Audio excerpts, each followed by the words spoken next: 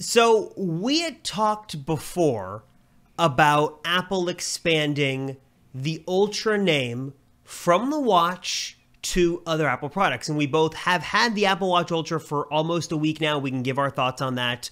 But at first, everyone mocked the idea. They thought it was crazy that, oh, Apple's going to do an Ultra iPhone. That's ridiculous. Everyone thought it was funny. Until now, the rumor suggests that actually it looks like that is going to be the case. We now have new rumors that there is going to be an iPhone 15 Ultra with a couple of exclusive features.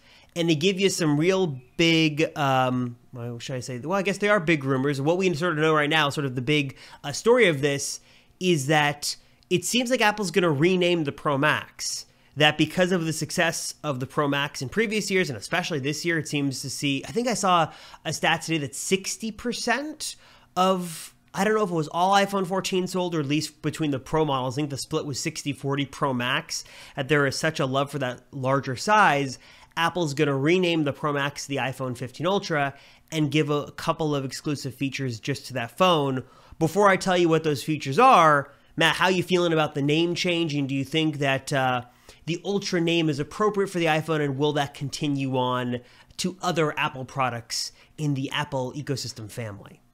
I think it makes a lot of sense because, I mean, you can kind of see Apple did this with the Pro name back in the day. They had the iPad Pro, MacBook Pro, obviously, and that kind of made its way throughout every product line that Apple makes. And it seems like they're kind of doing that with the Ultra name. And I guess for me, the real question is, what does that actually mean? Because right now, the 14 Pro and the 14 Pro Max are the same phone besides battery and screen size. So if they're going to go for this Ultra name, I mean, we'll talk about what we're expecting for that. But for me, if they're going to do that, that really means that they got to add new features to it, just like what they did with the Apple Watch Ultra. So what are we expecting from this quote-unquote Ultra iPhone, if anything? Like, do we know? Or we could speculate, obviously, but what are the rumors? We've got a couple of ideas, and the ideas sort of make sense, or they sort of line up to what you'd expect and what we've seen from the Apple Watch Ultra. So the big story with the Apple Watch Ultra, besides it being rugged, is it's got a bigger battery,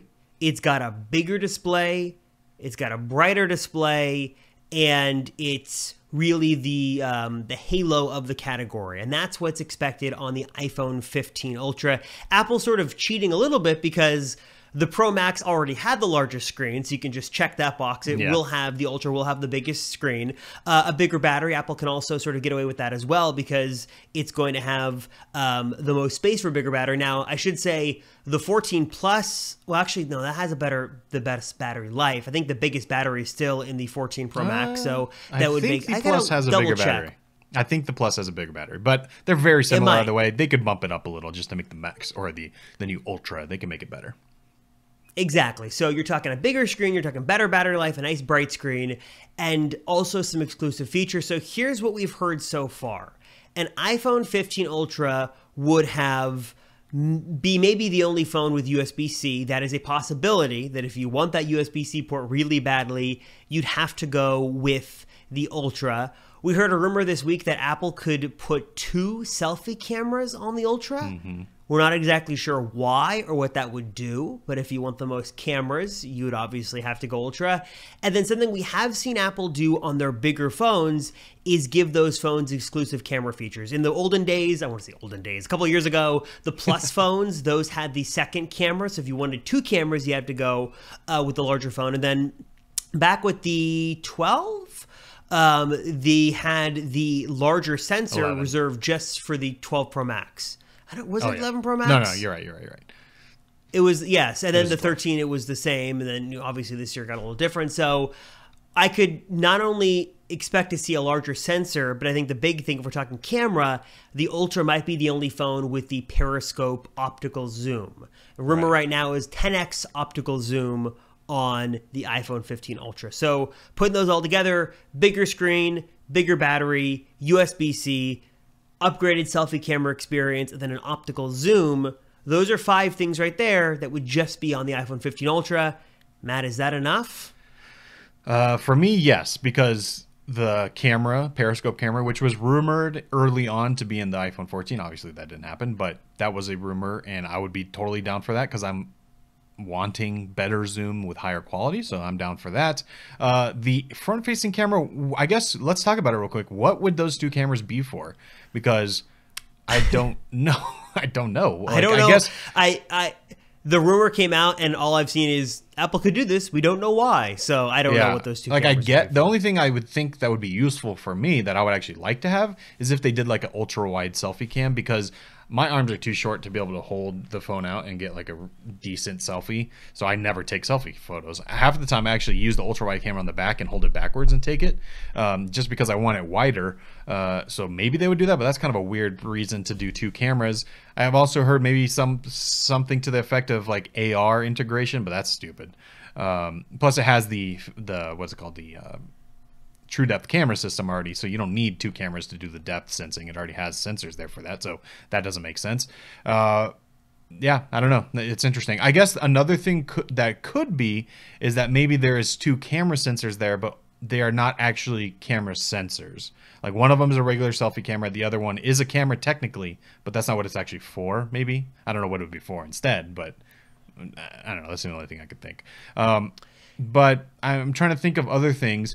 You know, interestingly, if we go back to, I guess, 2021, right after the iPhone 13 was released, we got rumors from John Prosser about this rumored iPhone 14, which obviously never came to be, and that was quickly squashed.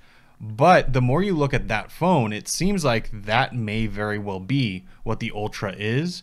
And there was also other rumors of a possible titanium band on the outside, which if you look at the Apple Watch Ultra, that is made out of titanium, and it would be lightweight and really rugged that they could put onto the iPhone, give it more strength and make it lighter, especially if this is a big phone.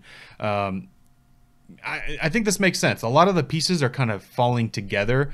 This would also be a new design theoretically, because this would be 3 years of the same design, so they'd introduce it with something new.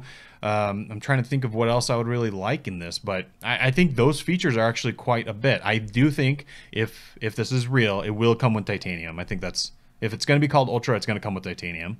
And I do think the screen is going to be great and the battery life is going to be big, and they will have a different camera in some way, shape, or form compared to the regular Pro. Yeah, I think it makes sense. What do you think? Do you think this makes sense? I think so. We have Mark Gurman, who just in his weekly Sunday newsletter said that the iPhone 15, at least some models, should get a refreshed design, so make of that what you will. And also, you know, to John Prosser's credit, he did say that it was probably... It seems like some of his leaks were maybe a year early, and if you go back and look at what he showed off for the Series 7, is very reminiscent in a lot of ways to what we got with the Apple Watch Ultra. Maybe that was the state of the Ultra back in, you know, the fall of 2021. So if we're working with that timetable, I could totally see a sense where that design is for the iPhone 15. I don't know if Apple would go as far as to give an exclusive design just to the Ultra, but I could definitely see where the Pros have that new design, and then the regular 15s have maybe a scaled back version or a regular design. They get the dynamic island or something to change it up. That was another thing that should be the case. We had heard that Apple was going to do the double hole punch on all phones this year in 2020. Well, I guess next year in 2023. And now, since that rumor has come out, we know that Apple is using the dynamic island with those double hole punches. So I'm assuming that in 2023, all phones will get the dynamic island, which if you look at the way Apple's marketing the dynamic island, it's like they never embraced the notch, but man, they are embracing this like crazy. I definitely see a world where next year all the phones have it, and it's going to make a lot of people want to upgrade, even if they don't have the Pros, because I feel like, you know, there's a whole other rabbit hole to go down of people who are so unimpressed with the 14 they just don't care, or they're so unimpressed they're going to pay the money to upgrade to the 14 Pro because at least that phone looks different and works different, and I think that that's going to be a big thing next year for the entire iPhone 15 line. You don't have to spend $1,000 to get a phone that looks and works differently. Yeah, no, I think that makes a lot of sense, and it really will differentiate the line. I think right now they're in a good place. I mean, we'll have to see how the Plus does, the 14 Plus, because that is a new phone this year. But I think it does make sense. You get the small and big regular, you get the small and big Pro.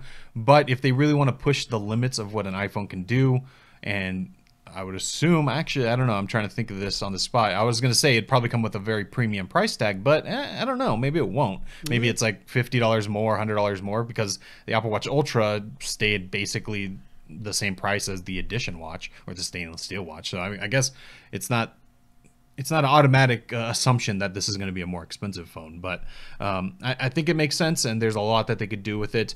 I guess this is a little bit of a segue, but kind of relating to it, more so conceptually thinking towards this iPhone Ultra and bringing it back to the Apple Watch Ultra. Do you think the ultrification of the Apple Watch has paid off in your use case, and that enough where you want them to do it with other products like the iPhone? I really like the Apple Watch Ultra.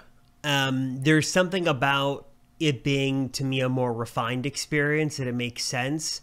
I think we are getting into a little bit of a weird place with the naming nomenclature, that we've got Pro and we've got Ultra and we got Max.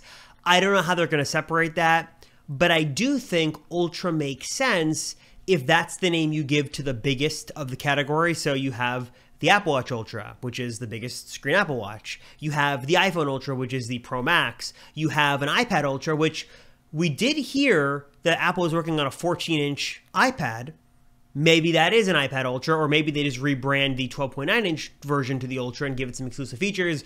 It seems like Ultra just means larger screen with some extra Pro features, and if that's the case, I'm good with that. I think that totally makes sense and would be sort of a nice way to get some extra features, and really a way for Apple to move some people up, because if they're going to be spending, $1,000, if they can get a couple $100 more from them and get some more features and specs crammed into an Ultra product, does make sense. So I think there's a world that we could see an iPad Ultra, a MacBook Pro Ultra. Maybe we see a Studio Display Ultra, which is like a new name for the Pro Display XDR. I mean, there's definitely a couple of different ways Apple could take this. But it all started from the Apple Watch this year, and I think that the wait certainly paid off.